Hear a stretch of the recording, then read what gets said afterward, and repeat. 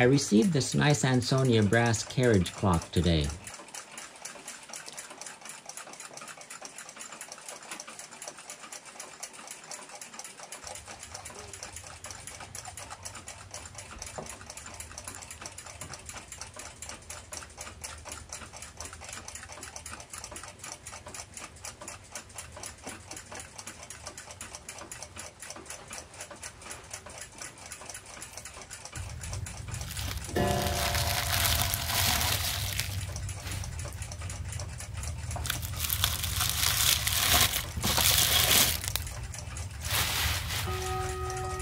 It has some damage on the beveled glass.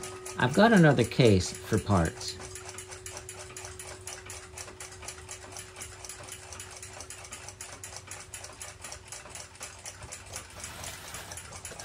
The pendulum is an authentic, true heat compensating mercury pendulum. The old houses in the older days were mostly heated with coal or wood in the winter. The heat differential between winter and summer was great. All pendulum clocks would speed up in the wintertime and slow down during the hot summer months, because the pendulums would get longer during the summer due to the metal expanding, and slow down during the winter due to the metal in the pendulum rod shrinking. To prevent the need of continuously adjusting the pendulum, mercury was confined in these glass vials. When the temperature got hot, the mercury expanded and moved up in the vial and would change the center of weight of the pendulum, and it would compensate for the heat and maintain a constant swing, and vice versa for the cold winter time. The brass case has lost a lot of its clear protective finish, probably originally a clear lacquer.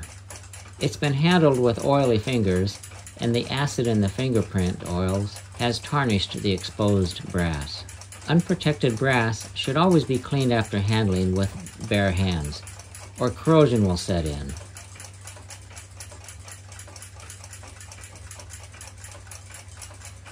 The movement is held in with 3 screws.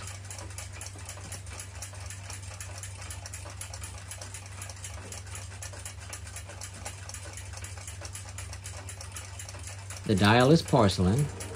Identical dials can be found with other clock companies' names printed on them. This one has the Ansonia name. These dials were not fabricated by the Ansonia Clock Company, but by a company that specialized in making dials. Several hairline cracks with greenish stains. The green stains next to the cracks are the underlying copper base metal that's oxidizing. Another hairline next to the 12. Otherwise, the dial is in excellent condition.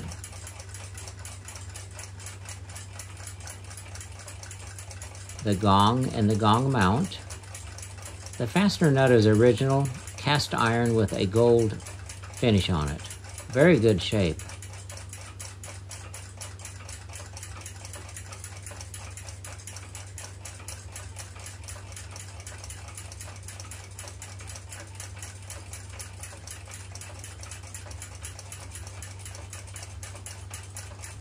A piece of broken glass from the case. Left pallet stone has several chips in it, but doesn't affect its function. The bridge for the escape wheel has been butchered. There's a stress crack here, tool marks, dents, and scars on it. Screw head is broken. It should be fixed to match the other one to look right. A chip in the porcelain next to the mounting screw left from a butcher. Probably happened when the mounting screw head broke off. I'll evaluate this crack after it's removed. This section of the porcelain dial is mounted on springs. They were meant to float slightly. Someone tightened it so tight they broke the head off the screw and chipped the dial. Ansonia name stamped on the back of the plate. The back plate was highly polished brass at one time, and it had a protective lacquer finish when new. The protective lacquer finish is no longer intact. The raw brass shows signs of oxidizing.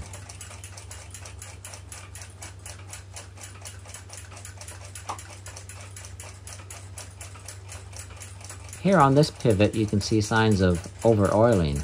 The oil has spread out from the pivot and has run down the face of the plate.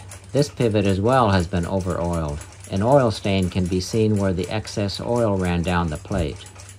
Fingerprint damage here.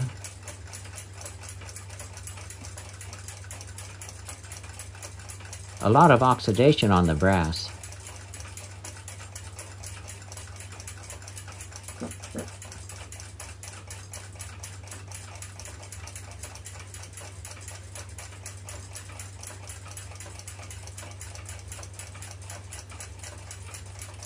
Oil on this pivot is contaminated with dirt and has turned to grease.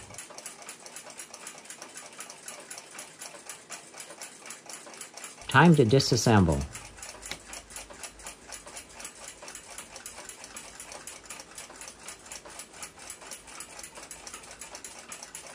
Not sure the best way to remove this butchered screw. I'll try a couple ways.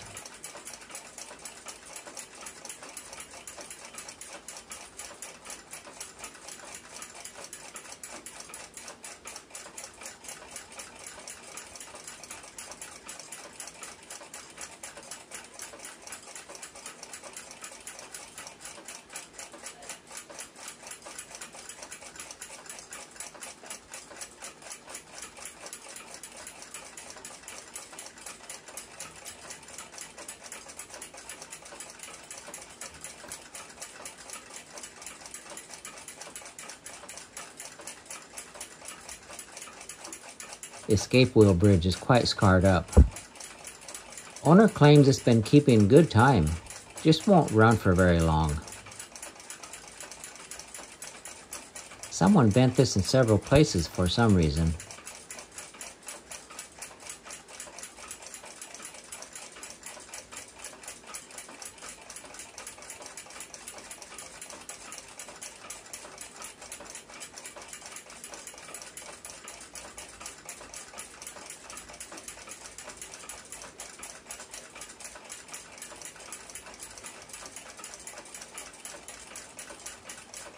It doesn't fit true to a flat surface. If it's straightened, the relationship of it to the escape wheel pivot will be thrown off. Might be best to leave it as is for the moment, and see how it runs before I decide to do something with it.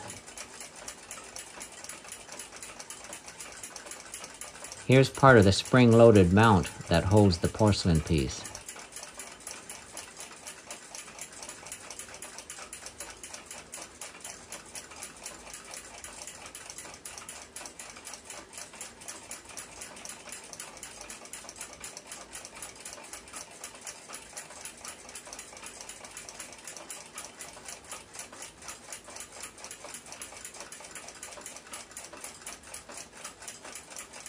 A nice brocat escape wheel. Someone has oiled the gear teeth and pinion on it. Not a good practice. The oil ends up collecting dirt particles, causes accelerated wear, and quickly turns black.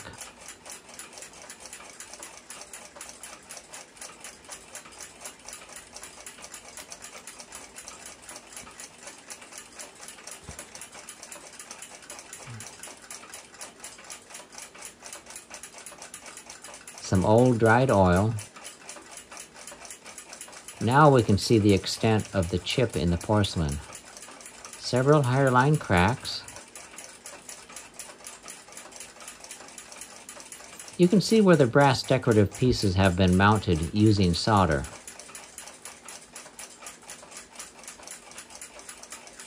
Very sloppy soldering job on these. This porcelain on the back looks like it has burned marks on it. Must have been overheated in the kiln. More springs used in the floating system for the dial.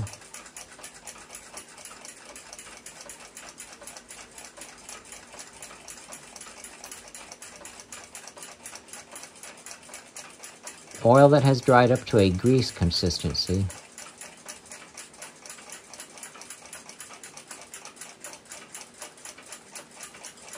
Yet here the oil looks clean and fresh. How does this happen?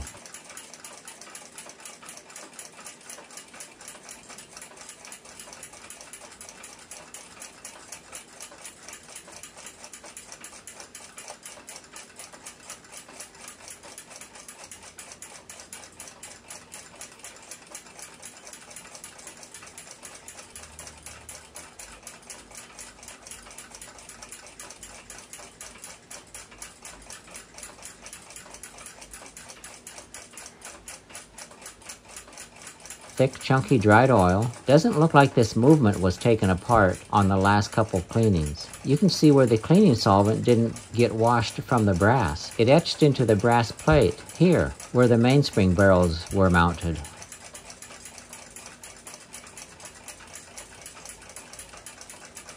Over oiled here, you can see where the oil ran down the plate.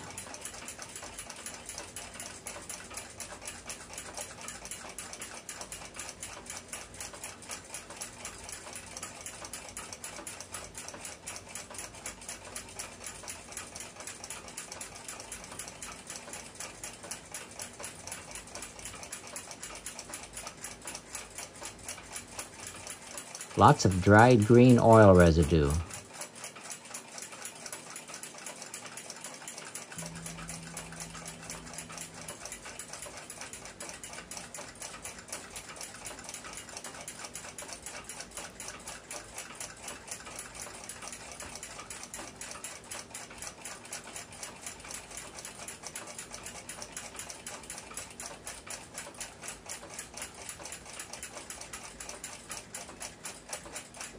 More signs of oil on the gear teeth and pinions. Someone really drenched this movement in oil in places.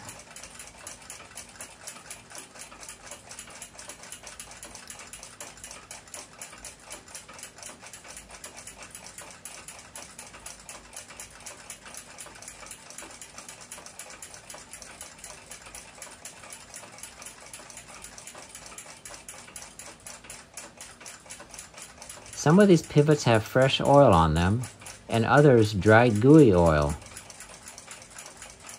This movement hasn't had the best of service done on it in the past.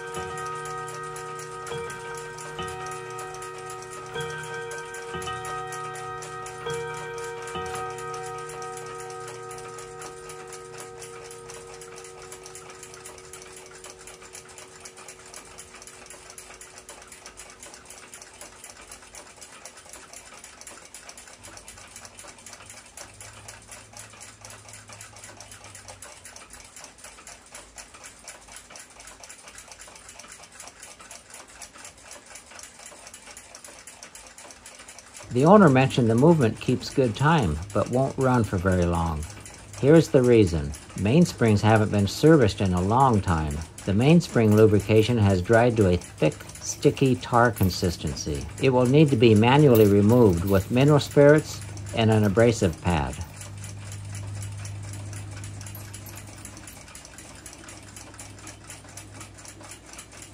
Time to put things back together. Spring mounts for the dial center.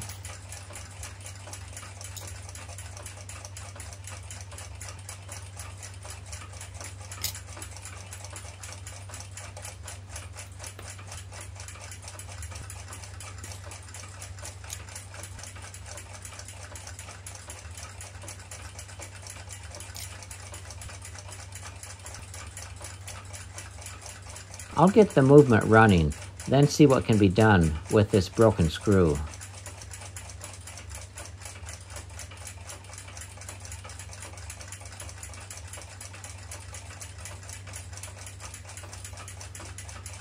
Oil the movement.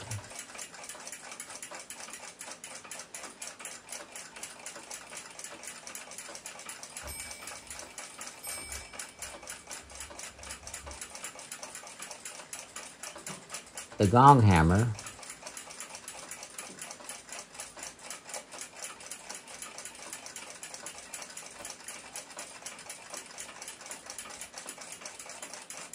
The rack.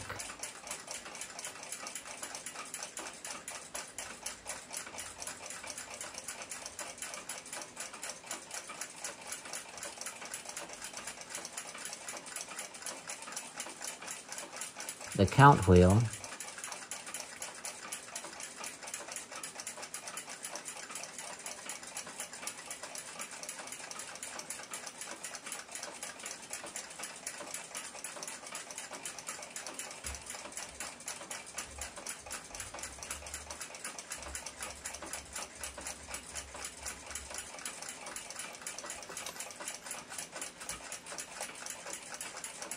broken glass on this side,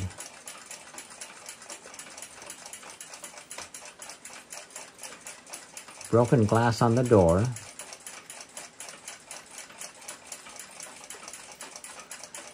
and broken glass on this side.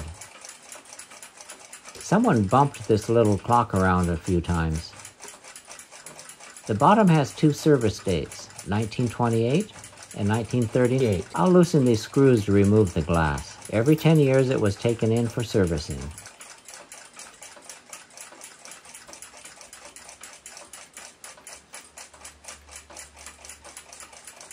Use a piece of wood to wedge the door up. Wood doesn't leave scratches and tool marks.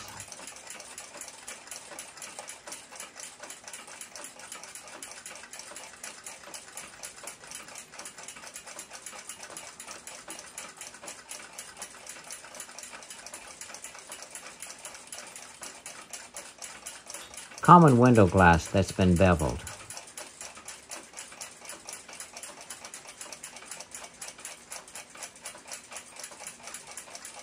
These brass pieces have a rabbet joint that locks into the uprights on the sides.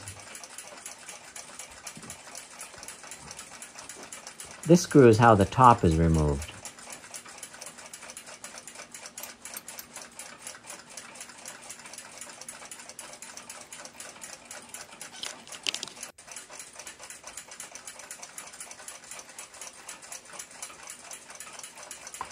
The top trim piece is a piece of cast brass. The mounting screws for the uprights, for the sides, will need to be removed.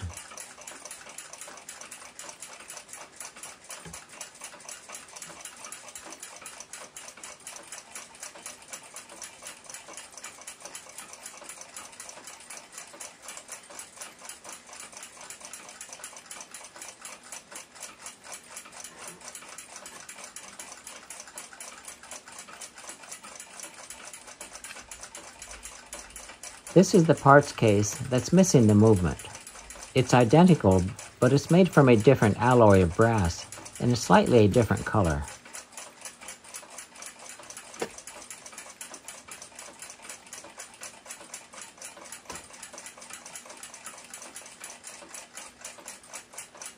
The glass in it will be a perfect fit for our piece.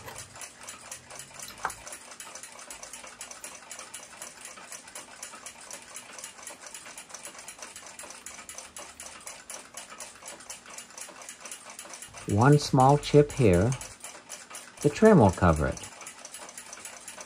Perfect fit.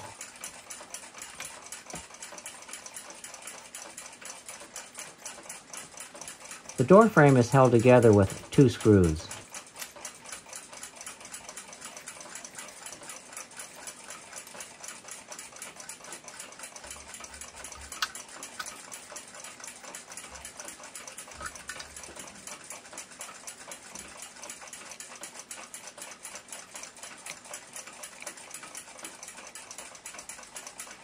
Remove this broken screw.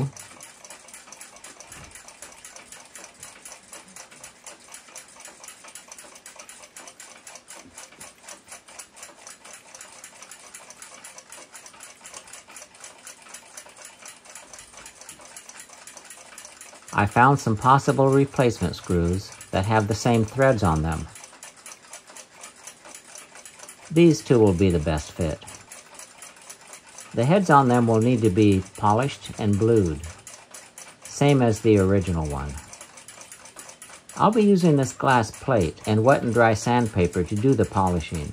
One side is glass that has a rough surface on it, and the other side is nothing more than 2000 grit wet and dry sandpaper, glued onto the glass with Elmer's glue. This was one of the first tools they had us make when I took a horology class years ago. It still works great. The screws have machining marks on the head that need to be removed.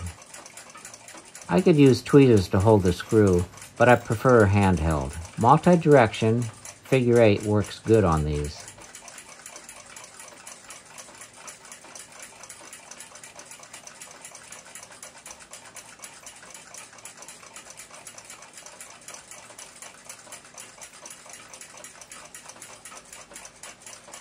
The tool marks are gone, just needs a little more.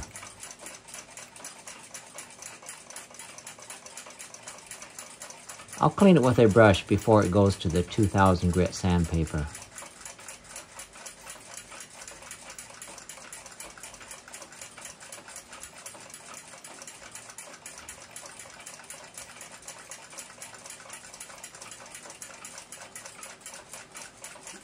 Looking better.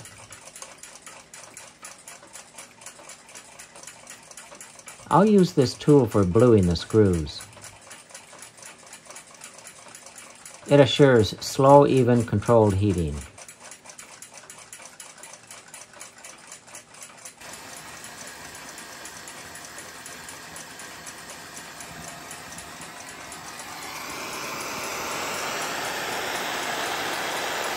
Watch the tool for color change.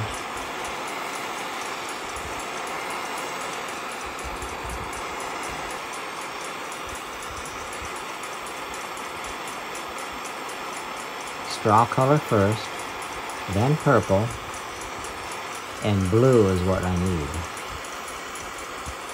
Once the color starts, it needs to be brought over to the screws while it's up in the color temperature.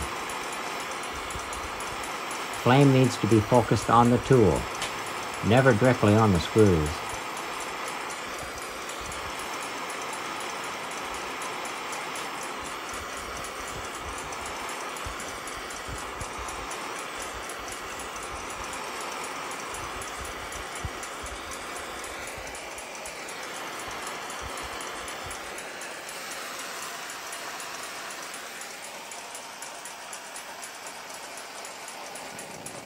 Looking good.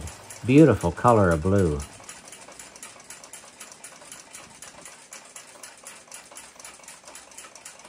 Nice. They're going to look much better than that broken one.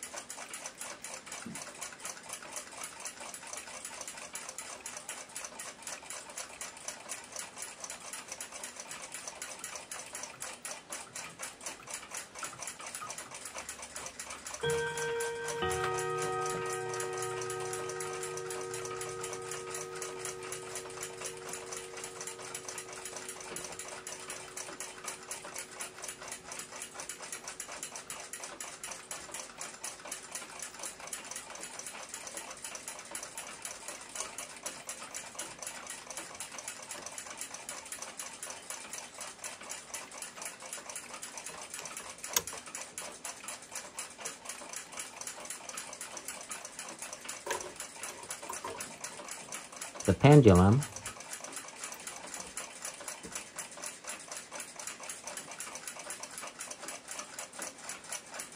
it's working great.